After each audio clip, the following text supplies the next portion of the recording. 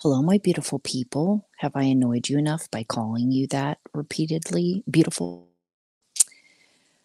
Okay, so just a little update on some upcoming shows I'm going to be throwing in here on, in addition to the ones that I have been talking about, which is Abandonment, The Soul's Journey, and there was something else. But before I forget, the one that sneaked its way up on me is a conversation that I had with my acquaintance slash friend. She has become over the past, I don't even know, 5 or 6 years. So if you do want to hear more about the show, I am going to be putting it up probably tomorrow or the next day. Today's Valentine's Day. It was a fun day. We don't usually celebrate here too much in the household, but just doing little stupid stuff and like getting ice cream and things like that that are, easy, simple amusements. So in the next couple of days, you can go ahead and be looking out for it for that. And that will be a longer episode that's going to involve some coaching. Okay, so that is, I'll tell you about that now. And then the second part is hopefully, because again, this is an episode that has not been written down, and if I forget what I'm going to talk about, I'll just have to re-record it again. That I was going to also, uh, I've been wanting to do this for a while, doing a little segment on dating tips. Not thing, totally different to talk about, even though it's within my wheelhouse of just things I talk about in general. I just don't. Okay, for are in that dating, that is. And okay, so let's back it up and say, so this show is going to be about I'm really excited about it for a lot of different reasons. But basically, to briefly summarize, we were talking, my friend and I, she is a medium, conversational medium. So basically means that those people that have passed on, she can have a conversation with them, and she can also actually put herself in the place of certain events, very, very heavy work type of stuff, such as murders and other gang related violence types of things. Well, I'll explain a little bit more. I do in part one. So basically, we are talking about so she used to be a cosmetologist, and now she is a big lover of animals and has owned a couple of sanctuaries. And we started talking about first responders, which she has dated several in the past when she was younger. And in her 20s, basically, she dated some guy that was great for 3 months in her opinion. She thought it was going to go somewhere in her mind. I don't know. At that time, she wanted to get married. Everything was good. And he abruptly ended the relationship, I guess if you want to call that, because basically, like, we can still ever on Facebook, we can't have anything. I don't think that they ever, though, communicated furthermore from that point on. So she was describing me in the story that some things in life, we don't find out till later on, a very long time, why certain things, happened like this, because she basically never got closure. And so, come to find out 20 years later, speeding up now, he reaches out to her and basically wants her approval for a book. I'm basically telling you everything that's in part one. So it's not going to leave much, I guess, to the imagination in there. Okay, so basically, the story goes, but hopefully you'll go over there and listen to it, right? Because if this resonates with you, part two is going to have coaching. So speeding it up till now, basically wants to get approval because he put her in his book. Basically, right, she's the one who got away, blah, blah, blah. And the reason that he broke up with her is because he was listening to his mom's advice, I guess. In other words, or really cared about her opinion for whatever it was, because he ended it. But she was talking shit about her, bad, said she was no good for him, right? All these sorts of things. And that's that is the reason. Come to find out, she actually ended up in a mental institution or mentally ill or always was. I don't really know the whole story. I'm going to have to read the book. Okay, so she ended up finding out 8 years, and we were just talking about that, and I thought it would be perfect time to create a show basically on people being influenced by other people's opinions, right? Outside noise. So what I'm going to do is give some questions to kind of help set it up to help prevent, I want to say help prevent these situations maybe from happening while it can still happen because people have to learn in their own way.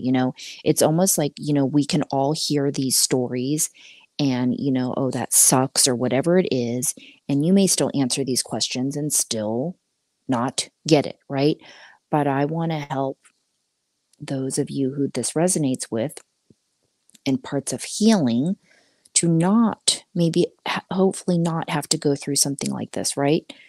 Okay, so and then if you do, I'm going to if you have been through this or something like that, or, um, I'm going to talk about from the holistic perspective. It's not an outside the box alternative healing, which is parts of my specialty, right?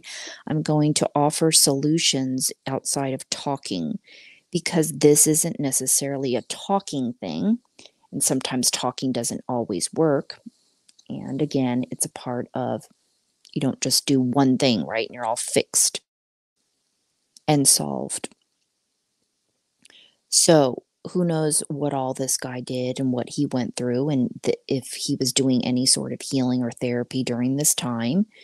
But let's just say, for example, because I'm going to coach through it, is that there is regret, there is guilt, all these sorts of feelings. What would I recommend him doing or somebody doing in this situation? Okay.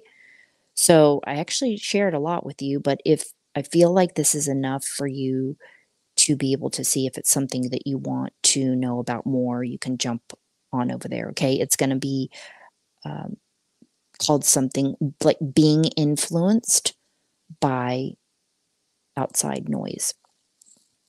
And it's tips and it's going to kind of give some explanations of maybe perhaps you are that person, but you don't really know what maybe that you are listening to somebody or how much maybe if you want to say like authority or control that they have over you because you don't really look at it like that, right?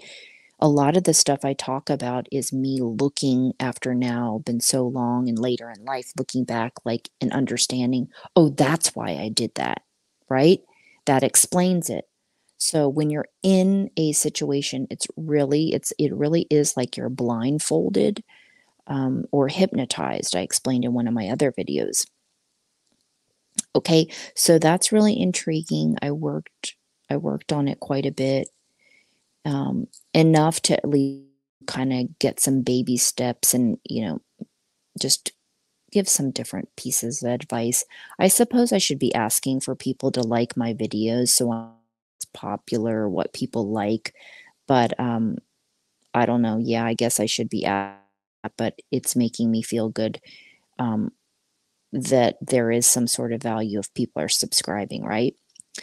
Okay, and then I keep promising to funny comedic material, so I'm going to try to stay on top of that even if it's for like a 3 or 5 minute video. Okay, I remembered the dating thing. Okay, so I most of my material, I put so much stuff on LinkedIn for like 2 years. I'm glad I did it because it reaches a different audience. And I had so much good material on there. Sometimes I want can really, really like go through it. I wish I could see it almost like all on one page, a year's worth of material and posts. Facebook only allows me to do so much. And for what and how I want to do it. And the same thing with YouTube. But I saw YouTube post pictures on that community page and songs and different stuff. And I can even put videos and things over and stuff. For those of you that only look at the daily list, you can look on that community list and reference maybe a video from another section that you haven't ever seen, like, for instance, my fighting stuff. Okay, so the dating one, because I did some short posts on that that I really loved, and really for anybody's attention span, I think it would be really great and valuable if you agreed with. So, what I want to do in this dating one, again, this shouldn't take me too long. So, I'm thinking that I'm going to be able to work on this next couple of days. Just be looking out for it, looking out for it. I usually post. I was on Facebook putting like, here's upcoming shows for the coming month, but I haven't done this in a while. Okay, so the dating one, if you want to jump over there, this is from my perspective. A lot of people don't know about this other side of me with my upbringing and what I haven't talked about or have talked about. Either way, there's a lot I have not talked about in there. There's a lot of stuff, including this topic. So this is from the perspective. I am not saying I'm a dating expert. I'm not even saying that I technically, because the bottom line is my perspective is coming from the relationships, the couple of them that I have had, is I was friends with the people, and I had platonic friends, including pen pals from a young age. So it always started like that. So my dating tip recommendations are going to come from that perspective. So my tomboyish, my relating to guys, the growing up being closer, like with my dad, and then my mom's remarried husband, so my stepdad. So a lot of those things in the whole of being myself, like I said, building a friendship first, and not even knowing that I was like doing that. That was just, I would say, normal to me, right? Liking masculine music, the punk rock and the hardcore. So just keep that in mind if it's something that you would be interested in, to go over to that list. And this is would be my approach, were if I were to talk to myself back. Okay. So I just explained to you part of the parts of who I was, but not only that is that, okay, being an introvert, I obviously wasn't going to be approaching people. But since I have a different perspective now, I know how I would talk to myself and I know what I would do differently. Because at that time and for a very long time, I would shoot myself down before I started. So that's one of the tips I would give. Don't shoot yourself down before you've started. Okay? You create all these illusions in your mind. My favorite acronym, I don't even know that I'm using the word acronym right, but I think that's what it's called. False evidence appearing real. Okay? Make shit stuff up in my head. So I was that lack of self confidence, worth, esteem, all this stuff like I just told you, the introvert stuff, and also not feeling white enough. My body is not attractive enough or ideal. And my face, not to say that I thought I was ugly, but those are the reasons that I had felt so it would be including my face. My physical everything was appealing to anybody. Okay. Or if I was being hit on by people out there, it was never anybody really that I was interested in. Okay.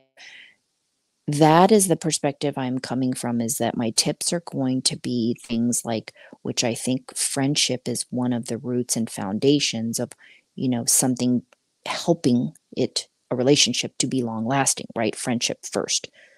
But my dating tips are going to be based on that, right? Building friendships, how I would talk to a person, how I would approach them, how I would, if I were to do that back then. Okay. I don't know, even with the confidence now, would I have approached them? I wouldn't have been ready because I wouldn't have built my stuff or built up enough yet. So to advise somebody to be like, "Oh, you should love yourself, and no, there's plenty of fish out there, and remember all that stuff like you've heard." I don't it wouldn't have helped me back then. So I'm going to do in this just give some tips, I guess, of how I would try to coach myself and what I experienced from other people that have said, like, for example, we're just going to use male, right? A male would not approach a pretty girl because either maybe he doesn't think he makes enough money, she doesn't think he's attractive, all the things that can be applied when it's female thinking about approaching a male. But okay, um, enough money, not thinking they're attractive, not thinking they're good enough, uh, whatever this thing is, right? You think that that pretty girl doesn't want to have anything to do with you based on all of these things. And what cracks my shit up about that is that didn't you, what happened to that whole just be yourself and be funny? Like, that can be just good enough, right? So it's not always about looks. Okay, so those are two things good enough to talk about this episode, and those are the things I'm working on the next couple days, people. And I will just tune in and check in with you later. And yeah, that's it. Okay, so talk to you next time. Thanks for listening. Bye.